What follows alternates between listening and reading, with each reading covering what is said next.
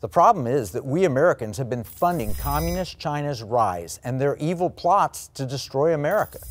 It sounds incredible, and frankly, when I first started talking about this over a dozen years ago, nobody believed me.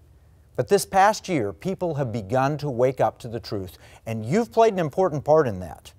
For a quick history lesson, let's look at China. About 20 years ago, the Chinese economy was 1/10 the size of ours. They were smaller than Italy. Today, according to the International Monetary Fund, China's economy has surpassed ours. How have they done that? Well, they've done it with stolen intellectual property. They've been bribing officials. They had invested in the Clinton campaign. They took over Hollywood. They have their Belt and Road Initiative to bribe foreign governments. They have unrestricted warfare that they've used against us. They're basically waging an economic war. And they're using our money against us. That's their history. But we have a history too. The Economic War Room, you date it back, we've written books, testified before Congress, consulted at the Pentagon, and we've produced a lot of episodes that you've seen, you've downloaded the battle plans, and you've learned how we can fight back against China. You've been a big part of this. So episode 6, which that one was China RX with Rosemary Gibson. We talked about how China was controlling our medical supplies. Guess what? There have been executive orders and there have been efforts to re-onshore, to bring back production of our medicines. Episode 13, 16, 35, 41, 45, 47, 57, 60, 65, 69, 82, 84, 89, 91, 93, 97, 105, and 107. I may have even missed a couple of those. We have covered this topic extensively, whether it's about 5G or whether it's about Chinese medicine or the space warfare or what they may be doing to influence your kids or bringing drugs into our country. We've covered it, and we've featured top experts like Gordon Chang, Steve Bannon, Rosemary Gibson, General Rob Spalding, Roger Robinson, General Stephen Quast, Bill Gertz, Dave Bratt. These are the top experts in the field.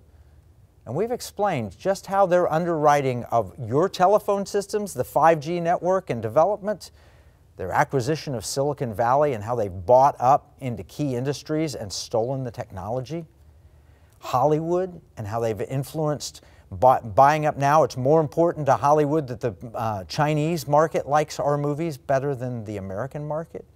And they've infiltrated American universities using Confucius Institutes and Chinese students. In fact, the administrations for some of our top schools in the United States are more beholden to China than they are America because they want those Chinese students. They pay full tuition and they bought influence. And you'll read all the time about there's a spy operation inside a university where they were putting out our secrets.